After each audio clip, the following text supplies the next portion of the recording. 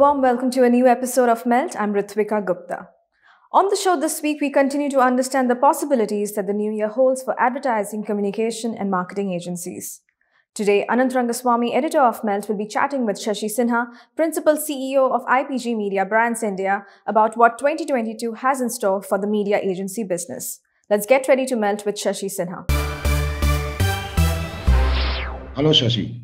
Hi, Anant. Good to see you again. Good to see you, Shashi. So it's that time of year where we talk to CEOs of media agencies and creative agencies to try and get a sense of what is going to happen in the year to come. But for the first time, I'm not going to ask you about any numbers because all the projections made will be changed 15 times before the end of the year. So the sense I want is, what is 2022 going to be for your business, the media business, media agency business, not the media business? Good, bad, or ugly? I think it'll be good, Anand. And let me explain why I say this. So while last year, 2021, ended up reasonably well, but it ended up reasonably well only in a context, because April, May, June was terrible. So if you look at a calendar year, Jan, December, it evened out. And my broad sense for the industry, without getting into numbers, as you said, numbers can be here or there, that I don't think we have come back very strong compared to 2019. Whether it will be flat or there will be a marginal growth, those are all details. But it's not really, so in a manner of speaking, the industry has paused for 2 years. Right. So even if you say 4%, 5% growth is not a big deal. So for an industry growing at double digit, I think 2022, definitely the hope is that it will grow. So really speaking, the pause button will be removed and we will grow for the first time in 3 years. 2022 will be the first year of growth after 2019. So I think, therefore, I'm excited and looking forward to, how most companies work, they plan investments, cycle on the projections. So manner of speaking, 2021, there would have been no investments. Whatever people may say, it will all be extraction of costs, improving costs and all that. So, and sorry for taking a little bit more, what has happened is in the last 2 years that all of us have learned to manage our costs very well. I think a lot of flap has gone, in terms of travel, in terms of a lot of other stuff, real estate. So I think our efficiencies have come in now to make the investments in the right area and to fuel growth. So I'm pretty excited. I mean, I personally feel this is a good time to whatever direction people want to take. So that way it looks very good. There is a bit of a blip because of the wave 3, but thankfully this is not very acute. Right. So now let's get a little granular. Again, I don't want numbers from you. I want a sense of which of the mediums you're excited by. Break it up into sort of television, digital, print, outdoor, radio. I'll be seen as uncool or not fashionable if I don't talk about digital. But having said that, I still am a big believer of TV as a medium. I understand the cord cutters and the top 1 million, 2 million and this whole OTT craze which has happened, which is taking away. But I still think for a large FMCG companies, bulk of the meat is in the heart of India, which is television. And I'm sure television will get that together, linking up, OTT to there. I mean, today the big players other than Netflix and Amazon who don't take advertising are all big TV players. So I think TV will remain.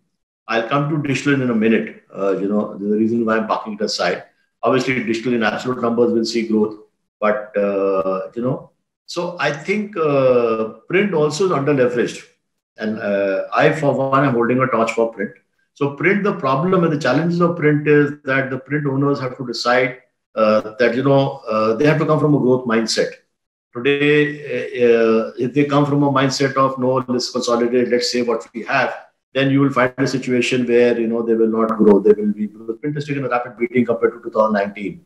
Whatever the numbers, like you said, numbers don't matter, but there is no doubt they've taken a beating. But I think they have to win space, mind space back in the client's mind. And there are many ways they can do it. Categories with a strong one like auto, where we play very big. So I understand print to that extent. I think, if they start merging their whole data, firstly, they have to agree to allow industry data to come back, So be it whether it's ABC, whether it's IRS, whatever it is, they have to, face the reality and say, these are the new numbers, this is the new normal, let's come back with what it is. That's the first big mindset. And the second is linking their numbers to all of them have digital products. All of them are making noises that they get away from Google, and they will start building their own platforms. And they start linking performance to that, because all said and done, for a lot of auto launch today, nothing to beat print. The impact you get from print, link it up to your digital asset. So in a way, this holistic selling, whether it's TV plus OTT or whether it is print plus their digital, and it's the top of the funnel. So the awareness will come from your lead product, whether it's TV or your TV channel or your print paper, and the bottom of the funnel. So you're giving a holistic solution to a client. So if they get adapted this, that's the future. Shashi, you and I have discussed this many times over the last 10 years. Yeah. The problem with measurement in print, we have had unpleasant talks also when you were at IRS and so on. Yes. So where does this go? Because even you said ABC, that is only a top level quant measure. Yeah. No, I think so. Let me clarify. My apologies. I should have clarified. So there are two parts to this. What I'm trying to communicate. One part is that if print back in small town India, that clients don't believe. So you need some metric, whether ABC is a good quality or bad quality. I'm not debating that, or whether IRS is good quality, bad quality. There is some metric to say at least it is back in regional mango, it's back to 90%. They all keep telling me it's 90%, but there's no proof of concept. So good or bad, IRS is a benchmark. If they turn around and say, listen, this is a bad. So that's the hygiene part. But the validation comes from what I'm saying, that proof of performance is, once you start, just now, most advertisers don't believe that print is back to 90% in, say, UP or MP or Maharashtra or wherever. I'm purposely giving Bombay, Delhi out. So that is the first part of establishing credibility. Then I fully agree with you.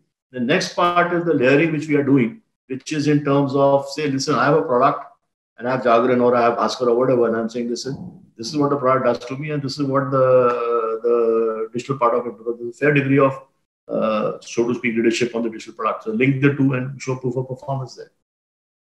Shashi, many years ago, I can't remember whether the IPG or Lodestar used to invest itself significantly in understanding print better. Yeah. Do you think in the absence of an industry measure, people like you will be forced to go there again? I had actually, if I may say so to you, and you're a friend, so I can say it on your forum, more than anything else, I actually worked on a proposal with Nielsen last year, towards the latter part of last year.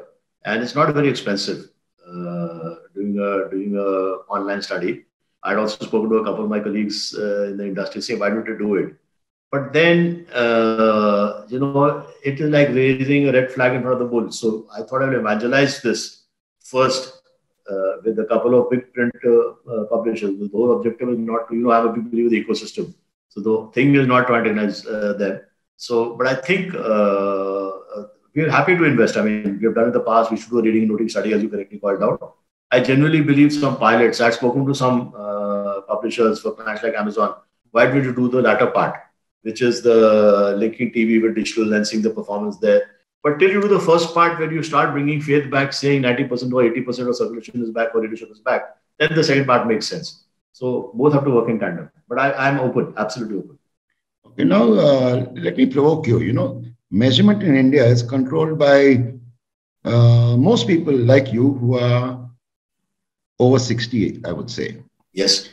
Do you think, we need fresh blood? For example, when MRUC started and so on, you had a lot of very young people controlling that. Yeah. Do you think there's something needs to happen in the media agencies to get young people? No, I think people have to carry the weight. People have to see that it's a current. Firstly, in spite of the fact that at this point in time, I am the chairman of MRUC and, in some way I'm on the board of BAC. But I couldn't agree with you more. Now, the conundrum in which I don't know how to crack it, there is, because in India, the wrong things are recognized. So our ability to manage constituencies, our ability to, the positions we hold, that's what, in a way, the perception or the thinking is that there is gravitas comes from the title or your age or whatever put together.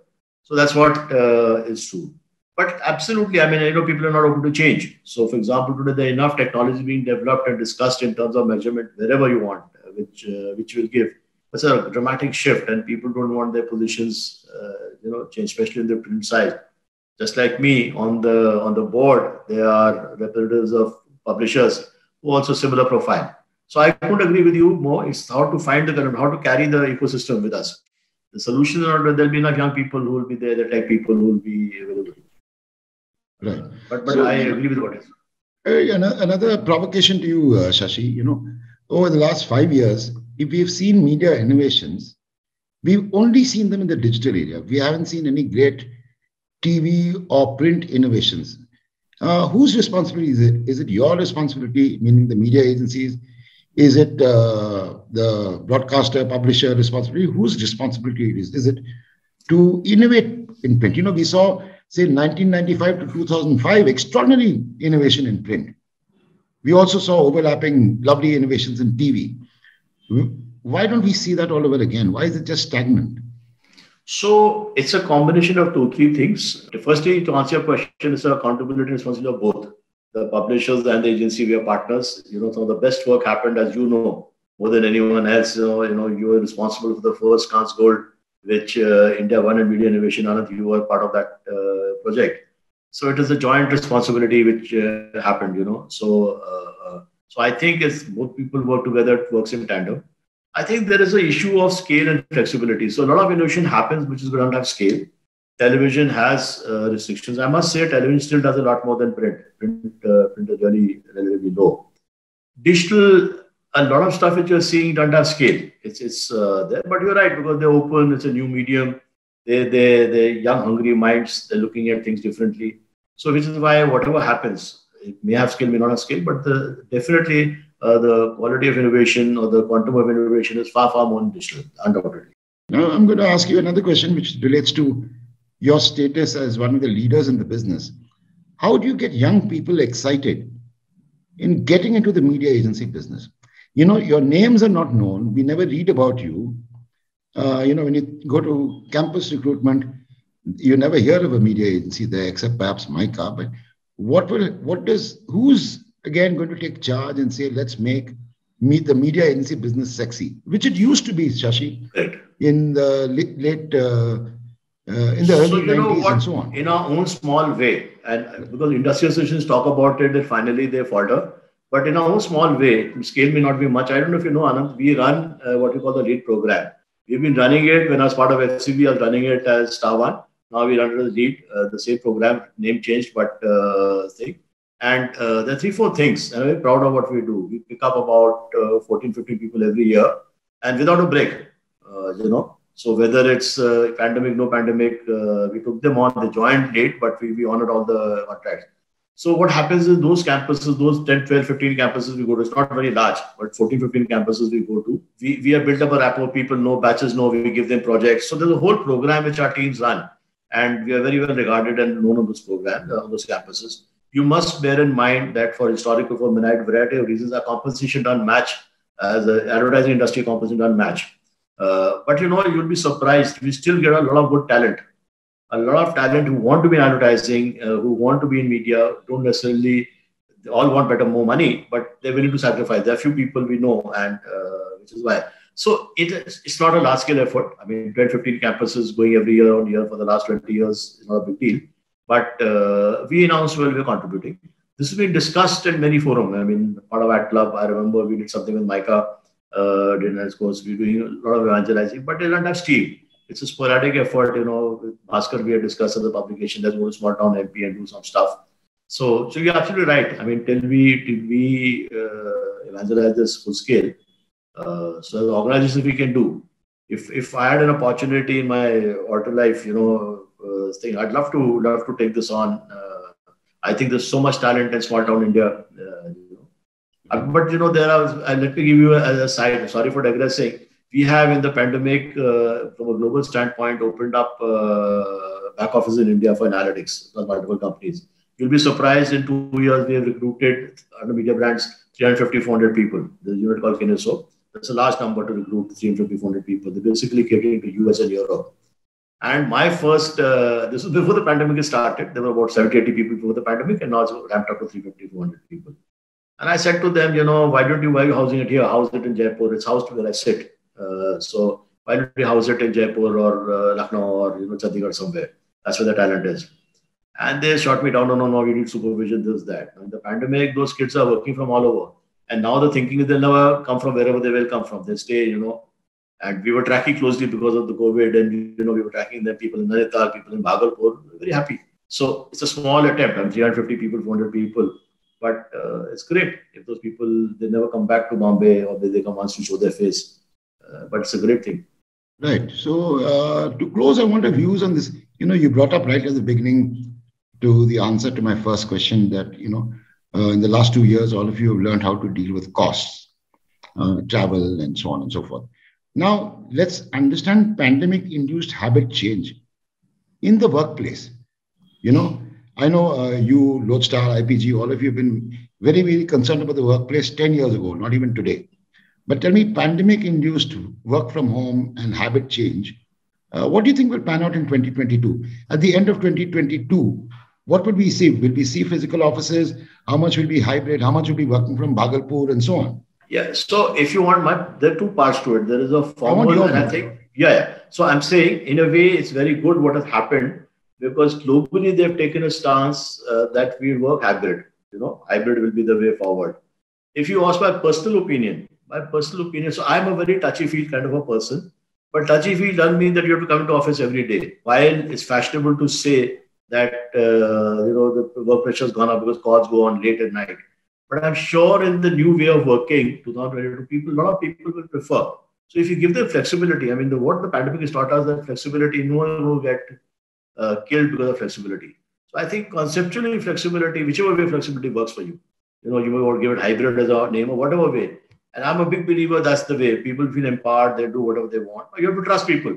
If someone said to me, you're allowing remote working, how do you know they're not doing two jobs? I said, well, that we are still not a TCS where 30,000 for 50,000 employees. We still put together 2,000 employees or whatever. So you have to trust people. But if you ask me personally, flexibility, not only whether it's online, offline, whether you're working from office or working from home, but flexibility in many other ways. Right. So listen, you're doing a project. I could be bothered what you do, whether you're clocking in 8 hours or 2 hours or 1 hour, whatever you do the project in. That will make a big difference. Right. The challenge for everyone and the objections to work from home have been these two issues that you brought up. One is the suspicion that somebody's got 2 jobs or 3 jobs or 4 jobs or whatever. And the second is how do you measure the output, whether a person's working, not working, and so on. So do you think a metric will be developed for you to measure output differently compared to, your appraisal of the past? I personally feel yes or no. I personally feel that, we are still not large organizations. That yes, performanceable mechanisms and metrics are there. Diamond does in a global company that, but it's very easy to judge performance. Finally, if I may, I'm old school. What someone said to me, Brendan, and one of the CEOs of SCB many years back, 15 years back, said to us, listen, the only measure is I sit in front of you and I say, no, you call up your plant. Whatever the level is, and if it takes your call and put on speaker and see what the quality of the interaction is. That's to finally be in the service industry, So if I pick up the phone on Mr. Sodhi, of course, it's unfair to, so it's the wrong example to give. But if no, you can drop 1 or 2 more names. No, I can. You're absolutely right. In my case, it's very embarrassing to say in my case, but say if I talk to Ravi Desai, does he take my call, not take my call, or one of my colleagues, the equivalent. So there are enough ways of checking it out, what your client relationship is. You all know which is a good client, which is a difficult client. In that context, what your equation is, finally, because finally, if you're adding value to a client, if you're doing something, he will respect you. If not, he'll think that's the super measure. Whether you're doing it over 8 hours or half an hour or 2 hours, that doesn't bother matter to me. So finally, I'm going to give you a chance to talk to your own colleagues in your own company. So a message to the 30-year-olds in your own company. So I would say that, guys, this is the time, to get away from this whole thing of 8 hours, 10 hours. Focus on quality. Focus on quality and focus on what gives you happiness. So quality for your clients and happiness for you is the mantra. That's what, if that happens, everything else will fall into place. And, Anant, I've simplified things. I don't complicate things. Fantastic. That's where it is. Absolutely lovely, Shashi. Lovely talking to you. And my pleasure. See you touchy-feely in a few days. Thank you. Thank you very much. Take care. And that was Shashi Sinha explaining what media agencies can expect in 2022. He is now presenting the Mel cheat sheet. For larger FMCG companies, TV will remain a big player. The quality of innovation is superior in digital media. The pandemic has made companies realize a greater need for flexibility in the workplace. On that note, let's move to this week's creative picks. Apple has debuted 3 new shot on iPhone ads highlighting the camera capabilities of the iPhone 13 Pro, with each of them focusing on a specific feature in a humorously dramatic manner. In the first ad, 2 detectives are sitting in a car discussing the cinematic mode, which lets you shift focus between subjects in a shot. The foreground detective mentions that the focus is on him since he's the main character. And that's when the other guy asks, "But what if I'm the killer?" We then see the focus effortlessly shifting to him instead. In a similar manner, the other 2 ads also highlight the advanced low light and optical zoom features. The ads are funny, clever, and look really good. Can I ask you a question? Am I out of focus? You're fine. Yeah, but I mean, look at me, I'm all blurry. Well, you're supporting cast. What? The camera focuses on the most important character, which is me.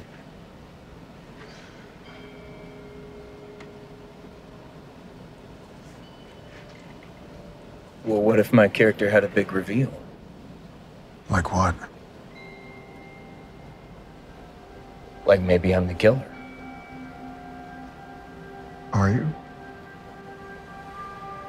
Yeah.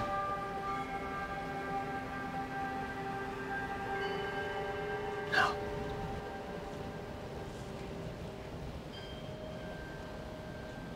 Could have been. Could have been the killer.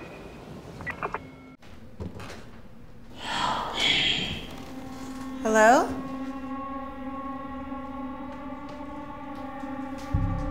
Are you? Who's that? Help me.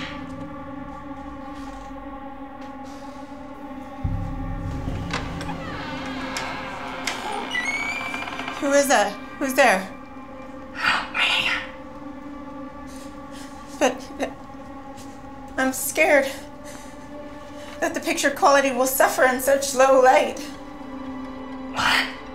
It'll be fine. Just come downstairs. Oh, what about the close-up on my petrified face?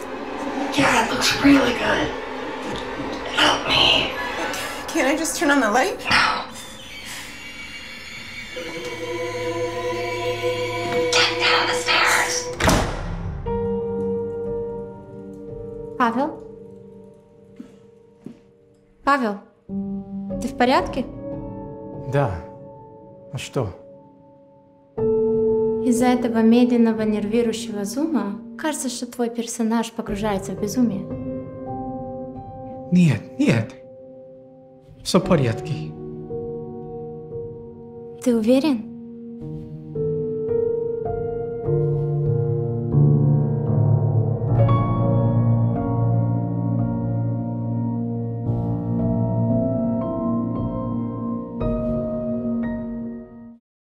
With that, it's a wrap on this episode of Melt. You can follow us on social media. Our handle is Ready to Melt, and stay updated with all that's happening in the world of advertising and marketing with our daily Melt update on our website, readytomelt.com. I shall see you next week. Goodbye.